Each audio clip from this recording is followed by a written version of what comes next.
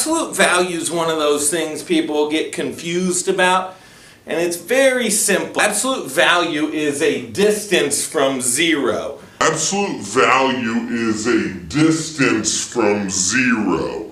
So the absolute value of 1 is 1. It's 1 unit from 0.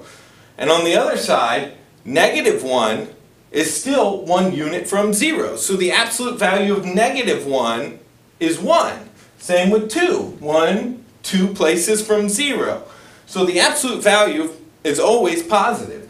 It's the distance from 0. So let's pretend you just happen to pull an X out of your pocket. So you want to know what the absolute value is of X. So if I put X on my number line, right, and we know X is -2 here, but let's say it's X, right? It is 1, 2 units away, right? No matter where X is, I'm just trying to find how far X is from 0. Is X ever a negative distance from 0? No. No. Absolute value, always positive. Well, we should really get some more of these things. How do you not eat up?